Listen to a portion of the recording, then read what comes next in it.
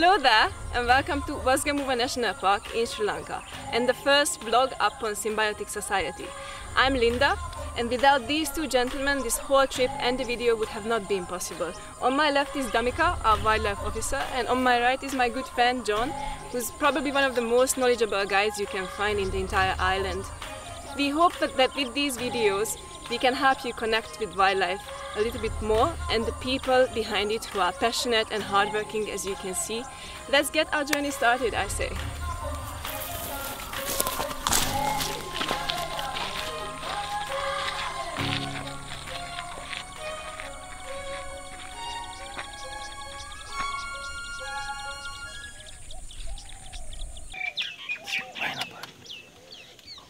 You usually get the best birdwatching time at dawn, which was evident the following morning when we slowly rolled into a paradise of birds, less than maybe 100 meters away from our bungalow.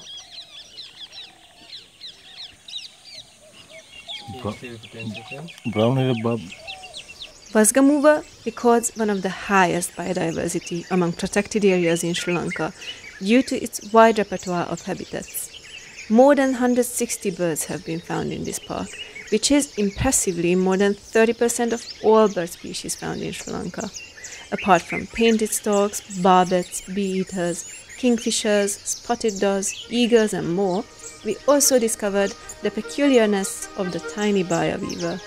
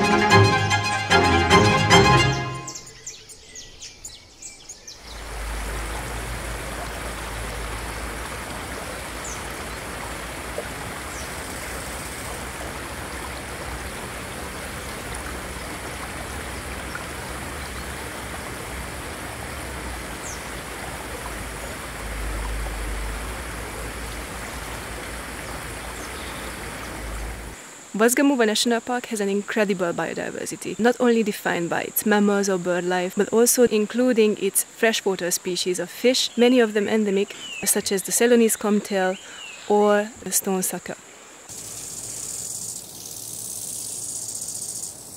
Let's not forget the diverse range of reptilian residents of Wasgamuwa, including the endemic painted lip lizard or Sri Lanka bloodsucker. I would say very much so. A lot of the people who come here come more to drink and have fun and go off-roading than actually appreciate the vast ecological diversity that this national park has to offer.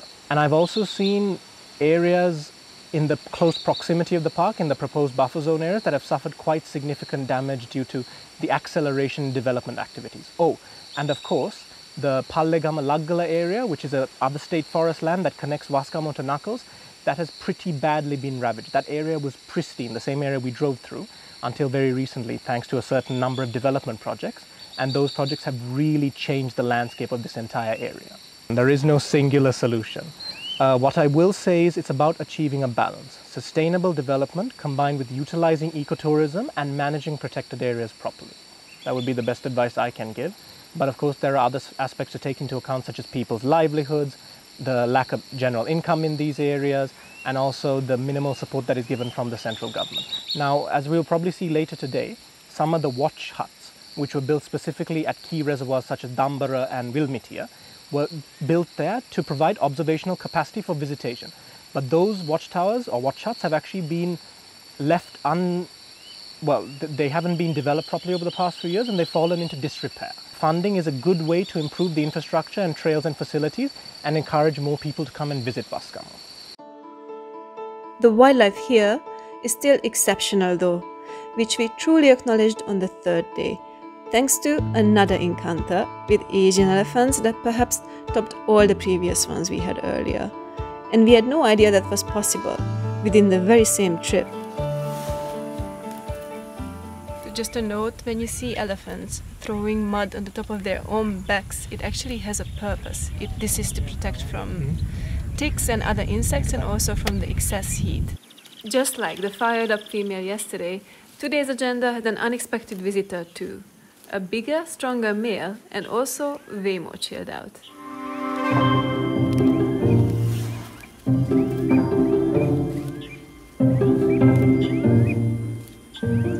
What we're seeing right now, he's not part of that family.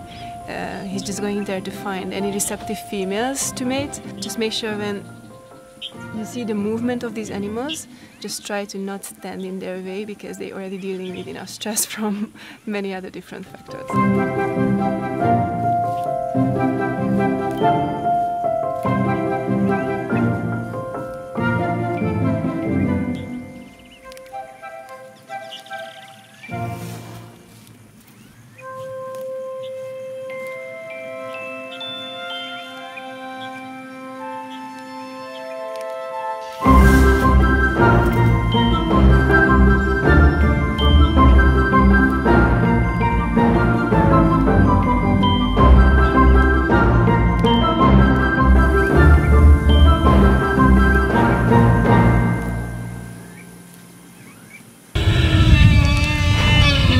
That is not agitation, that is communication. Let's be very clear about the difference. Okay, so what does that mean that they just did? So basically they're calling the rest of their extended family towards them to cook, because they're most likely going to move down to Dambara or Ava together as a group. Okay. As they approach us, everybody be very quiet. Don't make a sound. Just observe and watch them.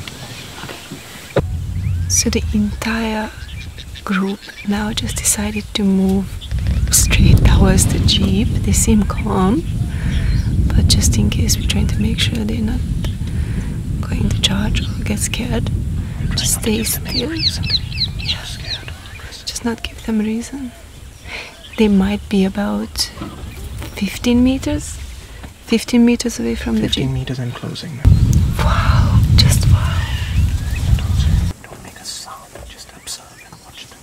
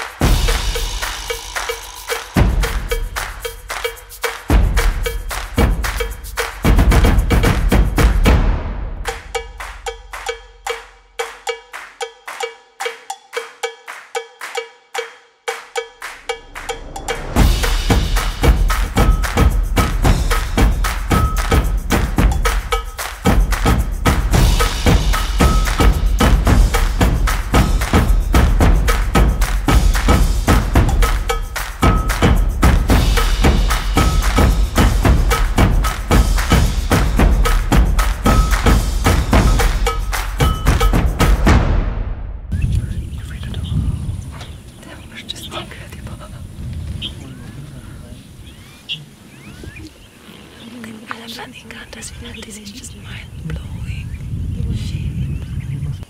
It's now the third day that they just walked right next to our jeep, like 5 meters away, the entire group of elephants. Wild buffalo. Yeah, there's true wild water buffalo herd coming on this side as well. On our right-hand side. So right now, while this group of Asian elephants are offering like the best opportunity for a photograph, just posing in front of the Knuckles mountain range, Another herd of wild water buffalo is approaching us in front of the jeep, and we also just heard the alarm call of spotted deer, which can mean the presence, or actually can only mean the presence of a leopard.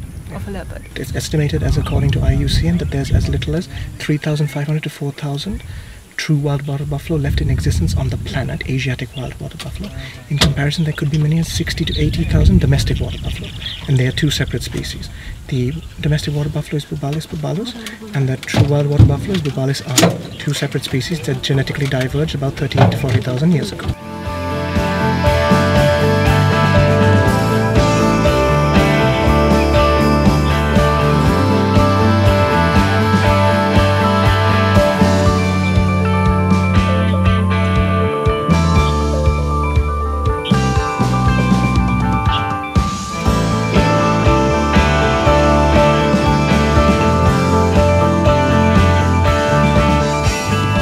This is a genetic deformity, and I've seen it happen in domesticated water buffalo as well, where they have horns going all over the place, down, up, left, right, center.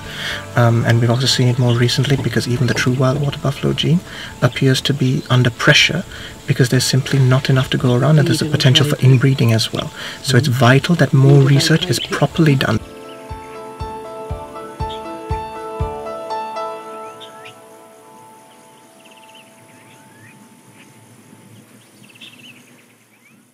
The time is 5 a.m. now.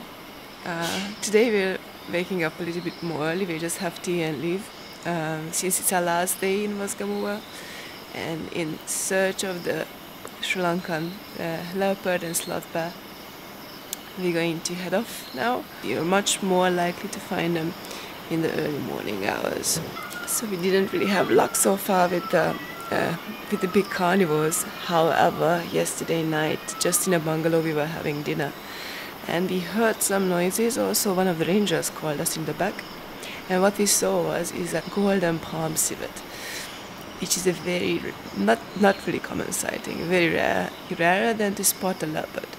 And this little cat is also a Sri Lankan specimen, endemic to the island. So it was a quite special thing to see. And we also managed to take a nice shot of the Golden Palm Civet.